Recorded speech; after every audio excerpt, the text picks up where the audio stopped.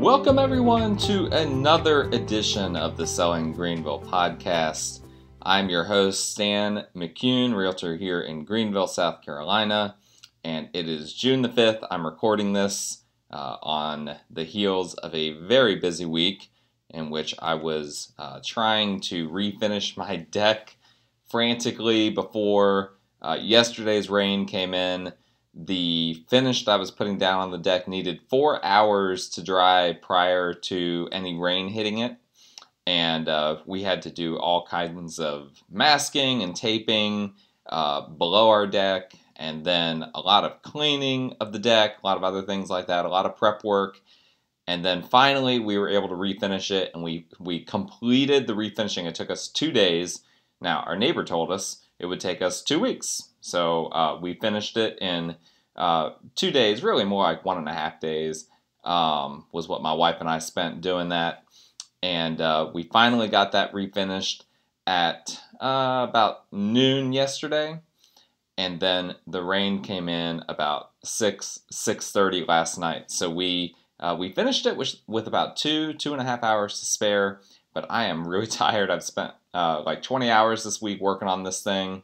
And I am glad to be done with that. And I'm going to try to overcome the achy legs and achy arms and everything else in order to bring you guys some energy for this podcast. Because I've got a topic that I'm really excited to talk to you guys about. And I'm looking forward to that. But before we get into that, just real quick, just a reminder, as always, you can find all of my contact information in the show notes if you need to reach me. If you need a realtor, if someone else you know needs a realtor, please reach out to me however you want. Contact info in the show notes. And if you like this show, please rate and review us. Please go ahead and subscribe to make sure you don't miss any episodes. If you're going to be going somewhere where you might lose cell phone reception or something like that, download it. All of those things help get this show out to more people. Now, for our topic at hand today, we are going to be doing a bit of a tips and tricks episode.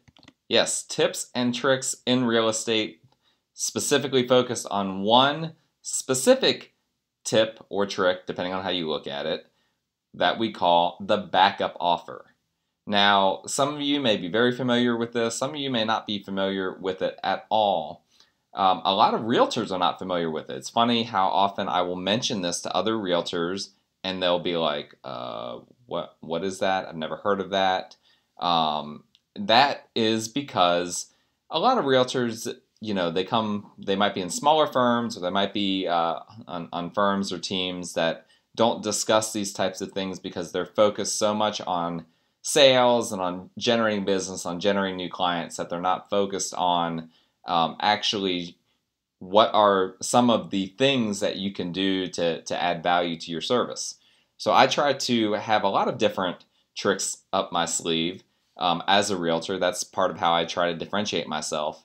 And this is one of those that I think people need to know more about. And I'm fine with sharing this trick to the masses because I want more realtors to know about it, because it helps our industry when everyone knows how to do things that are useful. When people are more educated, that's a good thing. We don't want all these things to just be held by a handful of realtors in the marketplace. I want everyone to know about these types of things so that we have a fully educated, well-run real estate machine here in the upstate of South Carolina. Now, this isn't an upstate specific episode, but I don't know in other markets how this would work, if there might be laws that prevent some things. Here in the upstate, we have done backup offers multiple times, and they can work very, very well. We don't have any issues that I'm aware of legally with anything related to those, as long as everything is in writing. That's the key. So what is a backup offer? Okay, well, it's pretty much what it sounds like. If there is already a contract on a house, someone can put a backup offer in on that same house, and that backup offer has language in it that if the primary contract falls through, then the backup contract assuming it was ratified, becomes the primary contract upon the former primary falling through. All right, so here's an example. Let's say that there's a house that is under contract and someone comes along and they say, you know what, I really wanted that house and I was a little bit late getting to it. I missed it for some reason. I would really like to still have a shot at that house. They can submit an offer, just like a normal offer, but the offer has language that makes it the primary contract should the current primary contract fall through under one of its contingencies.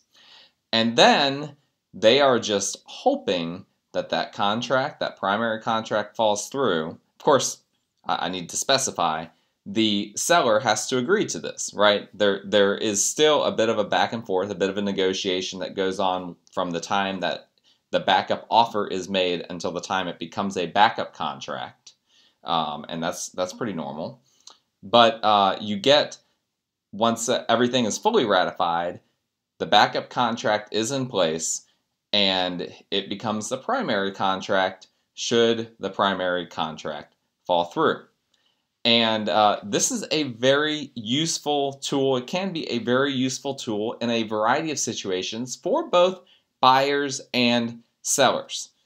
Now, from the buyer perspective, I just kind of mentioned a scenario in which it could be useful, which is particularly if you miss out on a house that you really liked, something that it was the perfect house, your dream home. Maybe you were waiting to get pre-approved, or maybe you had a house that you were trying to sell and it wasn't under contract, so you weren't able to really submit a strong offer. With your home sale contingency, whatever it may be, the house that was your dream home got locked up by someone else. And now you're like, I have been educating myself on the market for a long time, and I know that there is not going to be another house for a very long time that comes on the market like that house. I don't see anything else on the market that I'm interested in. I'm willing to take myself off the market, potentially at risk of completely losing out on that house or other homes that come on the market in the meantime, in order to submit a backup offer and get a backup contract on that house. Because that's the thing, right? That is still a ratified contract.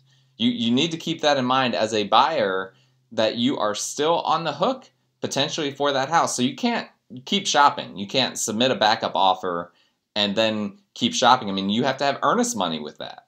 If you terminate that contract, you have to to surrender your earnest money as well. So there is a risk there. And maybe you submit a low enough earnest money that you're willing to take that risk. I don't ever recommend to anyone to submit a contract that they're not serious about, and that they're not willing to actually take themselves out of the market in order to commit to that property.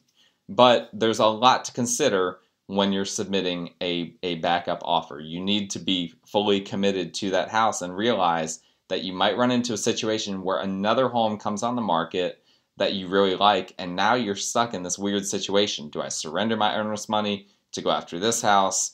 Or do I just stick with this house and take the risk that I never end up becoming the primary contract on that one? There is a lot to consider on that.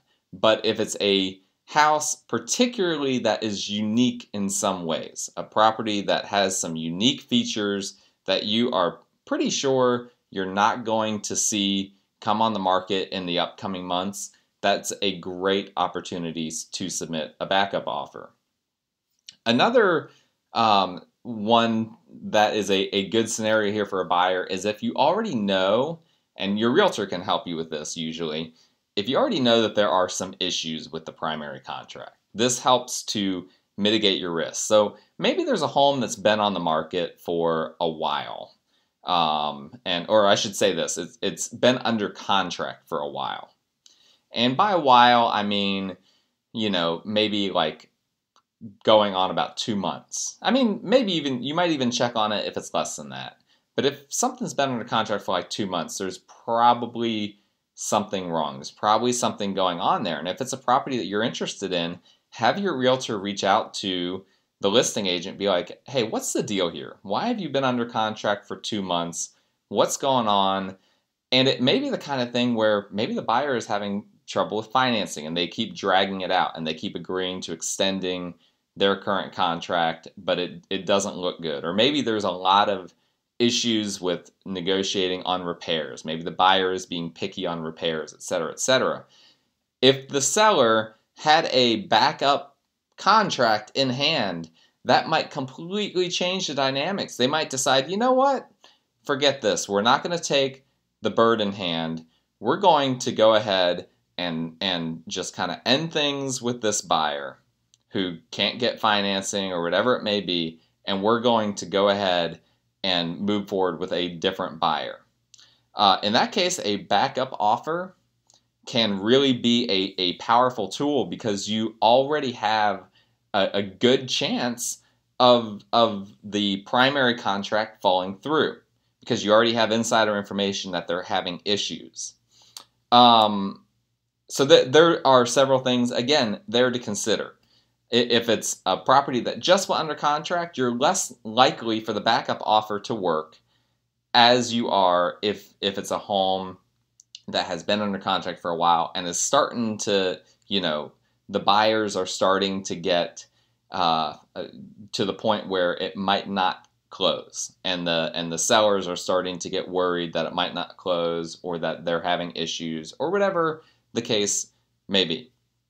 Now, one thing that I'm surprised about, because I work with a lot of investor clients, and maybe this is just something I need to discuss more with my investor clients. A lot of them don't like to contract with a property unless they're very certain that they can acquire the property. But I think a lot of investor clients should consider submitting backup offers on properties that have a chance of falling through the contract, on falling through the primary contract that they have under them. Because there are a lot of properties that are on the market that are interesting, that come on for a low price that an investor would be interested in, and someone immediately gobbles it up. And it might be a multi-offer situation, whatever the case may be. Someone comes in, they gobble it up. But a lot of those end up falling through because during the due diligence period, the buyers, their financing might fall through. A lot of these investor clients out there aren't even serious, so they're just trying to get something under contract for a good price, and then they do their due diligence. Then they find a reason to break the contract. So if you're a serious investor buyer, it's an opportunity for you, because so many of those types of properties lose out, end up having their first contract not working out. You have an opportunity to come in there and to be able to submit that backup offer, to get it under contract as a backup, and then a large percentage of the time those primary contracts will fall through when it's a first contract on a property that is priced low and needs a lot of work. And so there are some good opportunities out there for investor buyers as well. Now, one caveat here. As I said before, a lot of realtors are not familiar with this backup offer process. And as such, some listing agents might feel uncomfortable with that. Some brokers might feel uncomfortable with that. They might be like, you know what, I don't know what that is. That seems fishy to me, and I don't even want to get involved with that. So it's not a guarantee by any stretch that it will work out, that all the parties will agree to it, but it is a great tool to have in your toolbox. And if you're a realtor listening to this, or if you're a buyer client of a realtor that is not me, bring it up to whoever it is that you need to bring it up to learn more about it and to see if it's a viable strategy for you to use. For sellers, it is also a great strategy to consider. one of the things that as a seller that you are most concerned about when you're selling your home, you get it under contract. The worst thing that happens is when you get it under contract and then the contract falls through and it has to go back on the market.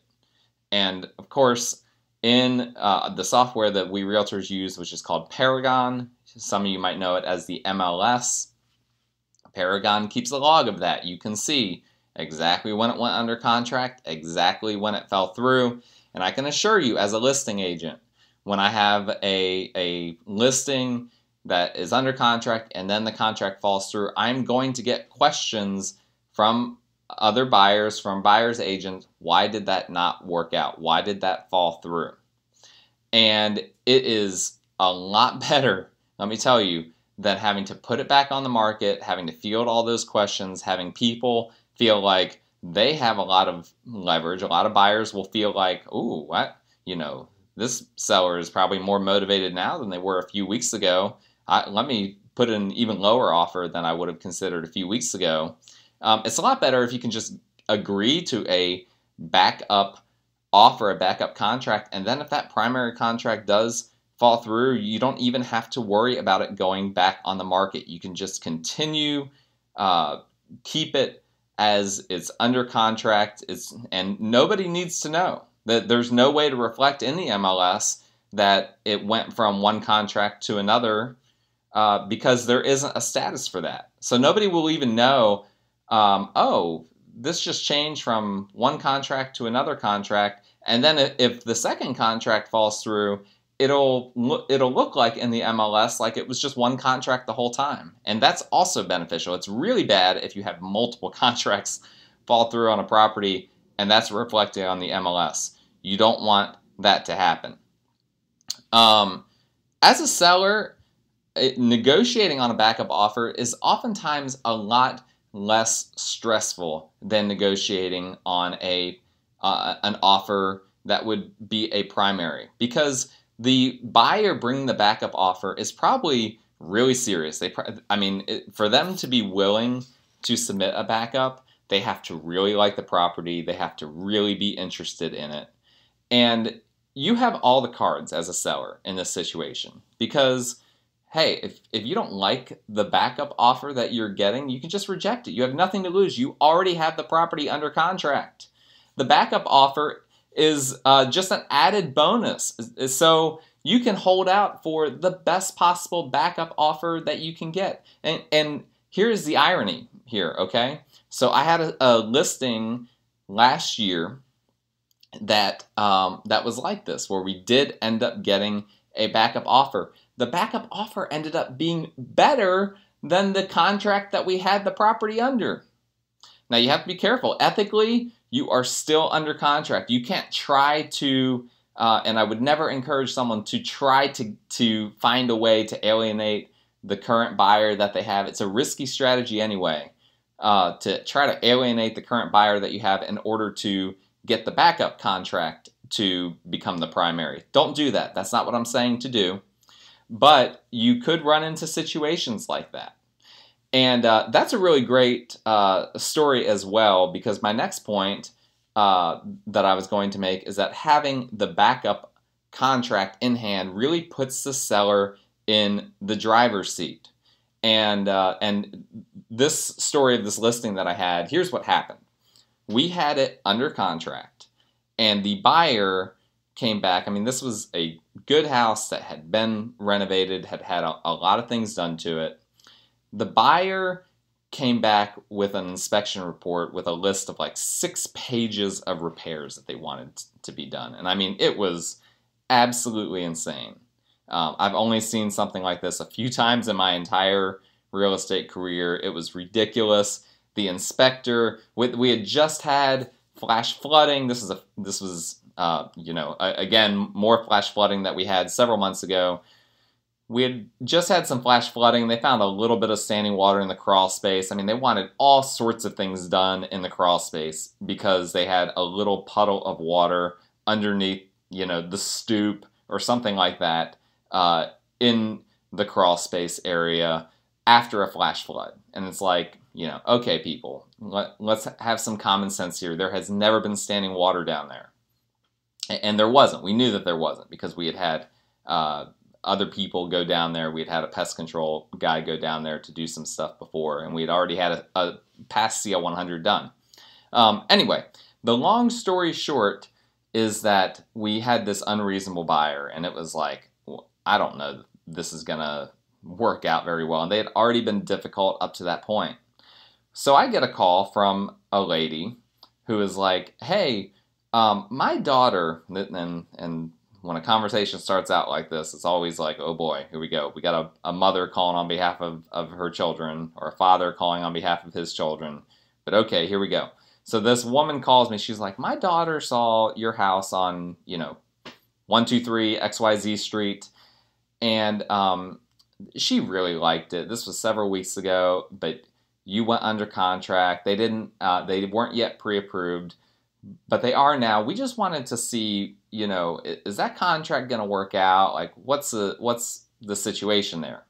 First off, I was a little bit concerned. I'm not going to lie. I was a little bit concerned that it was the mom calling for the daughter rather than the daughter, or as it turns out, they had a buyer's agent. So really, the buyer's agent should have been the one calling me. But the mom wanted to take the reins on things. And in this story, as you're about to see, it does work out. So I guess I can't scold her too much for that. It's more just disappointing that the buyer's agent wasn't aware. But regardless, she was wanting to know how firm our current contract was. And I was like, well, you know what? It's actually not very firm at all, because these buyers are really getting nitpicky with this property, and they've been difficult to work with. And I would say that there is a decent chance that this is all going to fall through. So here's my recommendation to you. Go back to your agent, or have your daughter go back to her agent and submit a backup offer, because we'll know in the next week or two if it's going to fall through anyway. And then we can just, if it ends up looking like it's going to work out, it's not going to be very long before we know that for sure. So we won't be, in a situation where you guys are going to get strung out. But I would say, based on my experience, that there's a high likelihood that this contract is going to fall through. And the mom was like, okay, all right, I'll talk to them about that. And sure enough, I hear from the buyer's agent shortly thereafter, and she wants to talk about submitting a backup offer. And so we did. And so when we had to respond to, I should mention, we did get under contract, and this was a situation where the backup contract was a little bit better than the primary. So it was good in a lot of ways. And we, me as the listing agent, my seller, we felt very confident these buyers really wanted the house. And then when the primary contract, when those buyers came back to us with 6 pages of repairs, you know what that told us? Usually that is a very good sign that these people don't really want the house. If you ask for 6 pages of repairs, you know what? When I bought my house, the house that I currently live in, I really wanted the house. All right. So I could have gotten nitpicky with the sellers and asked for things that, were kind of unnecessary, and tried to make them, turn into a negotiation back and forth and try to get them to do a bunch of stuff. But I really just wanted the house. So I just submitted a few core repairs that we wanted done.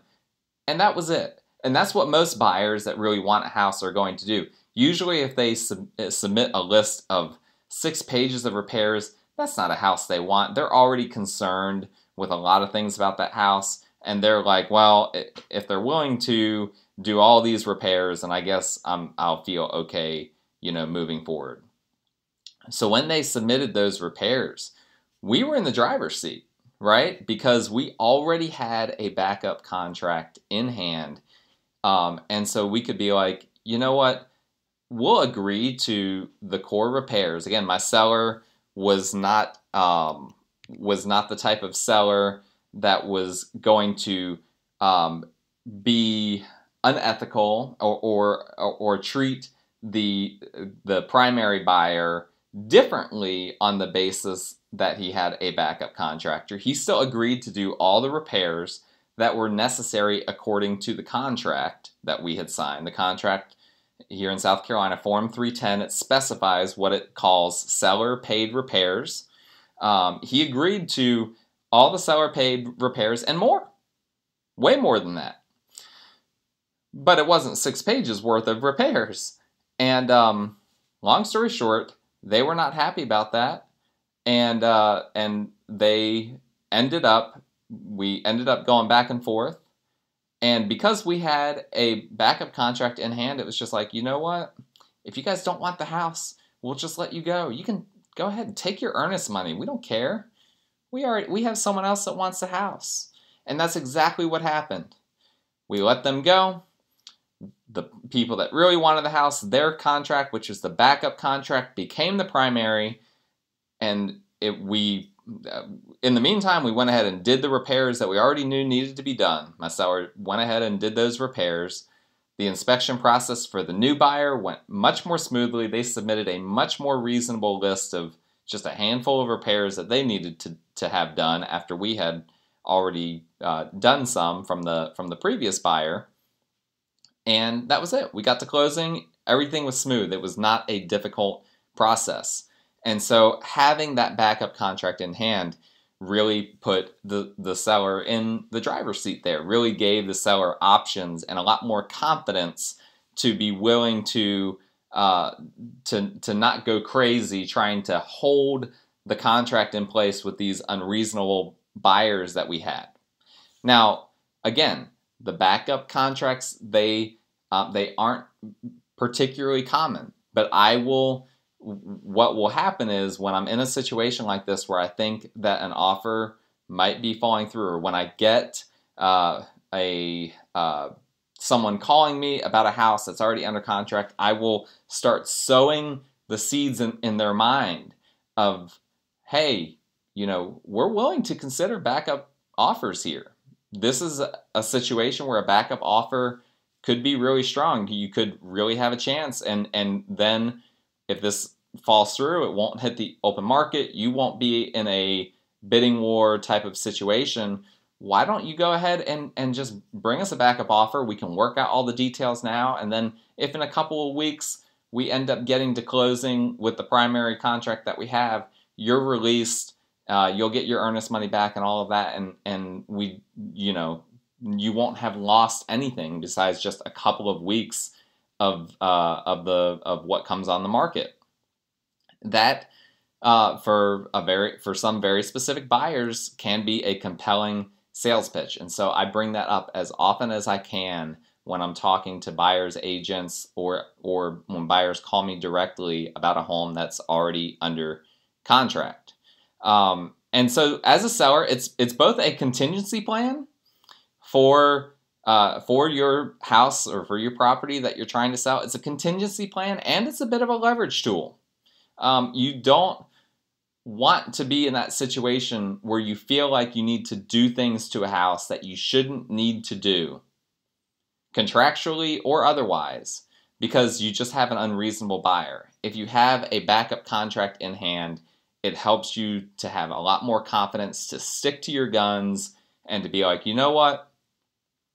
I know what reasonable repair requests are. I know what the contract says I'm obligated to do, and you're asking for a lot more than that. Or maybe it's a situation where their financing appears to keep falling through, and they keep asking to extend the contract out, and we're not confident that they're going to ever get financing. You know what?